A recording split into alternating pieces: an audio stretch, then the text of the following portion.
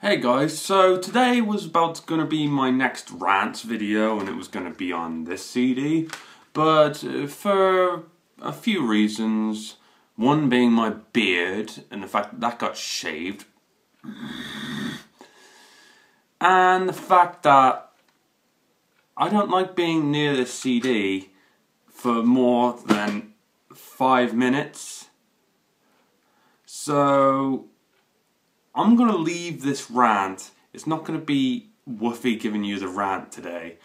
I'm going to leave that to a very, very good friend of mine. You'll see him shortly, but for today, Woofie out.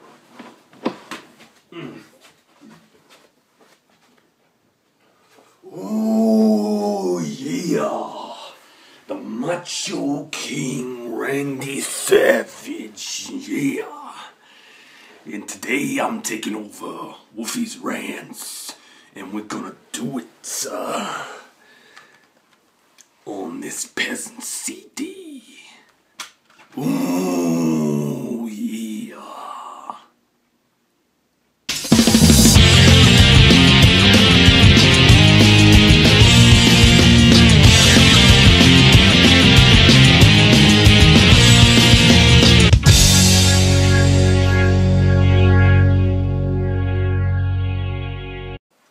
So guys, the first thing I have to say about 1,000 Suns,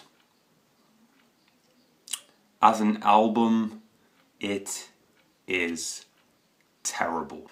Some of the quote-unquote songs on this album are not even songs at all, they're just little political interludes that make absolutely no sense at all.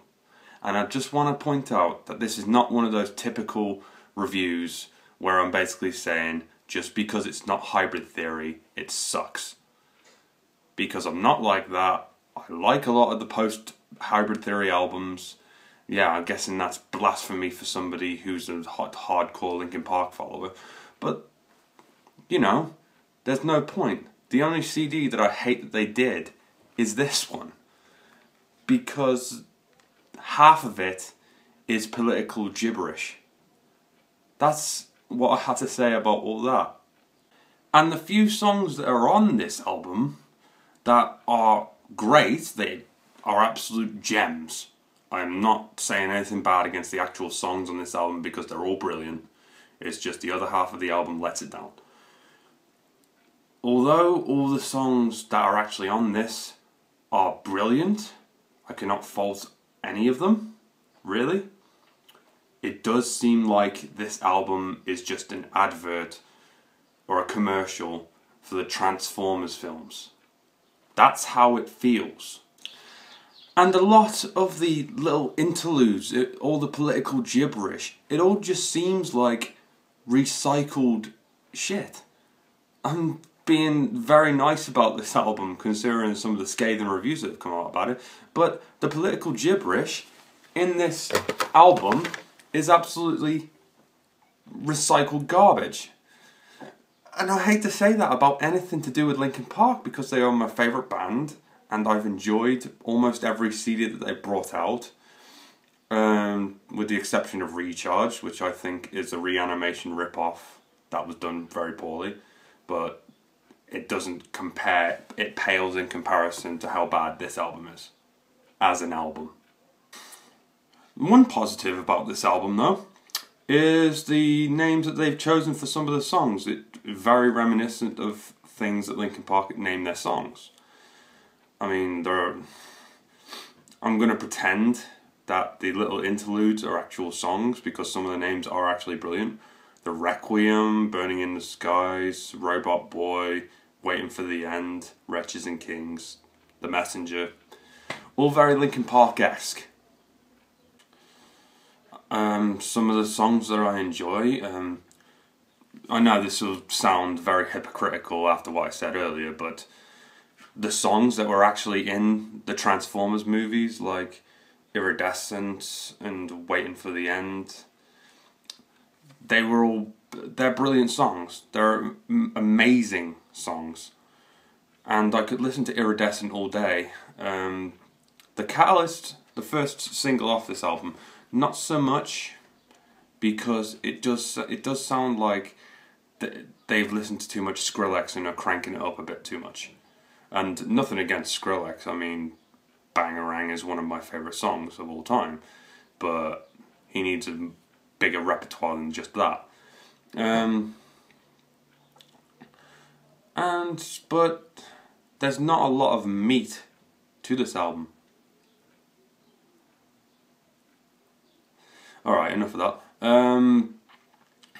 But yeah, there's not a lot to it, and that's a shame for a Linkin Park album. Well, at the very least, this was cheap, and I wanted the entire collection, so. In closing, here's my advice. If you're a completionist, get this. You know, it can sit pretty in your collection and you never have to turn it on. You can rip the music for MP3s and put it on your iPhone or iPod or whatever media device you have, and that'll be the end of it.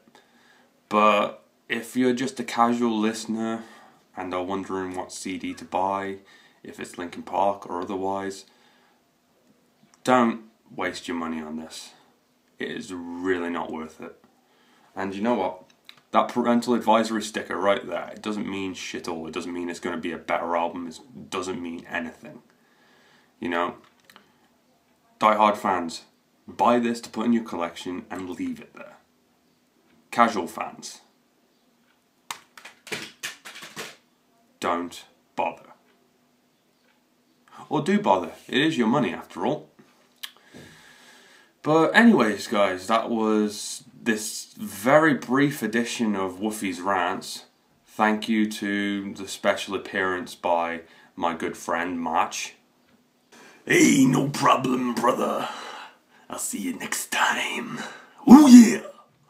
And I will see you for my next video, which should be Vlogs episode 3 or Reviews episode 3. And I've got a great review coming up. It's on my favourite movie of all time. It's on Rush Hour 2. And you're probably asking yourself, why review Rush Hour 2 when there's the first one and the third one to review? Simply for the fact of I didn't like them as much as I did the second one. But anyways, guys, that's it for today's episode of Rants. I've been Woofie. This has been Deadbolt Dragons. Peace.